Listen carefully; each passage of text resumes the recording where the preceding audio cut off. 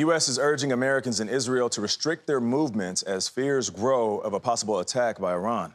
Iranian leaders are threatening retaliation for a deadly airstrike on Iran's embassy in Syria this month, which Tehran blames on Israel. Deborah Patta has more on the concerns about a wider war. Israel is braced for the worst-case scenario, the possibility of a direct attack on Israeli soil from Iran in retaliation for the bombing of its embassy in Damascus. Whoever harms us, we will harm them. Prime Minister Benjamin Netanyahu said at a military airbase, "We are prepared, both defensively and offensively." Former Mossad official and Iran security expert Sima Shine says this is a dangerous moment for the region. Is this the most worried you've been? Yeah, I think this is the most worried.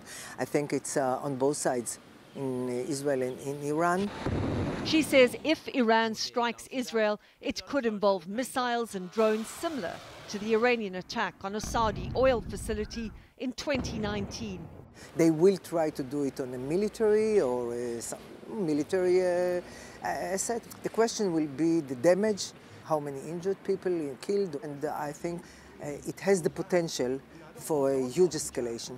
However, she stresses that she still believes neither side wants a regional conflict, and that will be weighing heavily on Iran's mind.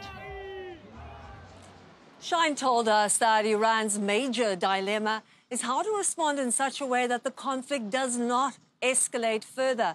And likewise, Israel, she says, may choose to show restraint and avoid a direct conflict. Tony? Deborah Patta, Deborah, thank you very much.